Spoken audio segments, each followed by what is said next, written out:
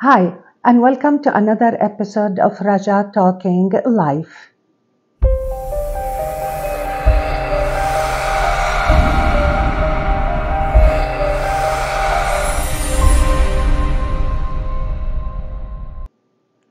It has been a while since I posted anything to my social media because I have been going through a health challenge that prevented me from doing so. Since on this channel we instill hope and positivity in order to help you live a happy and fulfilled life, I want to share my journey with dealing with this health challenge with you in the hopes that I can help you or you can help a loved one that is going through the same challenge. So let me share my journey with you. Almost 5 to 6 years ago, I woke up with this extremely loud noise in my head, and I wasn't sure what was that. So I booked an appointment with my physician who did general testing and then referred me to my specialist. If you live in Canada, you know that it will take at least 3 months, 6 months, or even a year to see a specialist. In the meantime, I had to deal with that sound, which I didn't know what was going on in my head. So, do you know what I'm talking about? I'm sure you know. You know this ringing in your ears that you hear after going to a concert and then it goes away by itself? This is exactly what I'm talking about. I'm not talking about ringing. I don't know who called it ringing, but I'm talking about this symptom that is called tinnitus or tinnitus. So you're going to tell me what's the big deal? It comes and goes, and it just goes away after a few seconds. And I'm going to tell you this. This is not true for many people. It may be you, one of them. It may be a loved one that you know.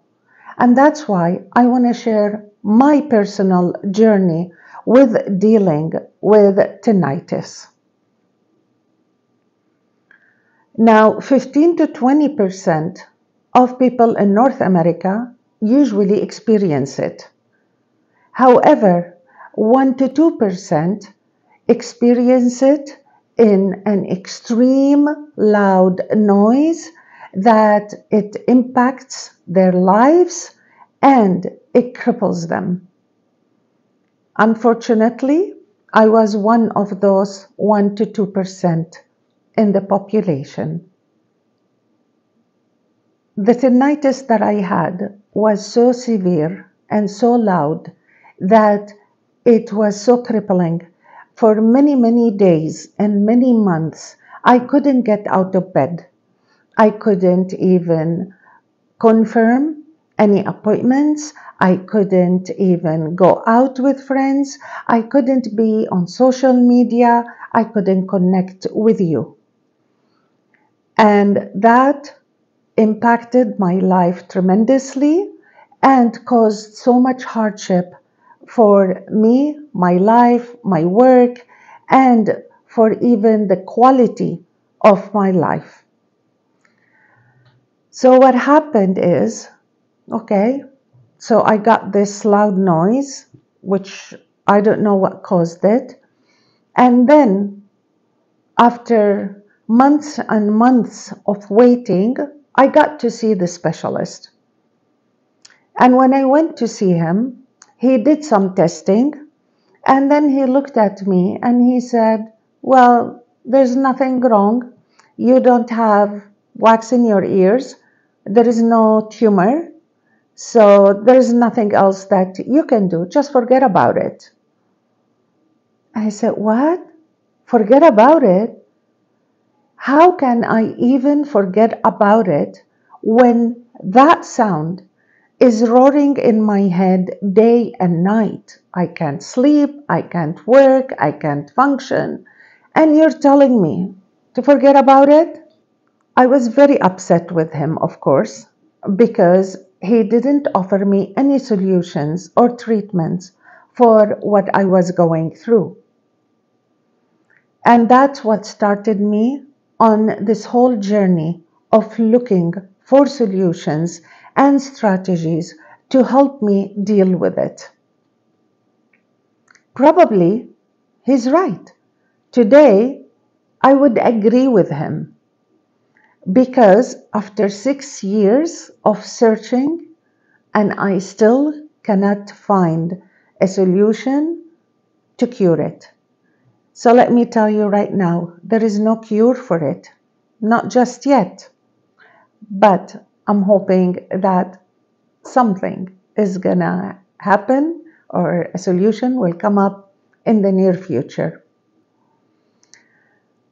However, if someone told me then this in a totally different way, I would have accepted it even more.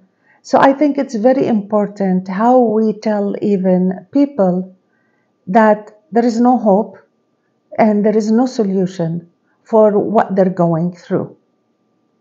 There's always hope and there's always a solution. It may not be available at the moment, but there will be one. So never give up hope and keep trying. I am still trying, and that's why I'm sharing this journey with you. That's why we have this channel to instill hope and positivity despite all the negativity that's around us, despite the challenges that we go through. So I hope by sharing my experience and the solutions that I tried so far, you can benefit from them. Next time, we're going to be talking about tinnitus symptoms, what it is, what causes it, and how the brain deals with it. And then we're going to talk later on about treatments. And then we're going to get into short videos that I have taped over the past year during COVID to convey some of the solutions that I have tried in order to give you some ideas that you may want to try. So I'll see you next time. Thank you. Be happy, be blessed, be kind, and I'll see you next time. Bye bye.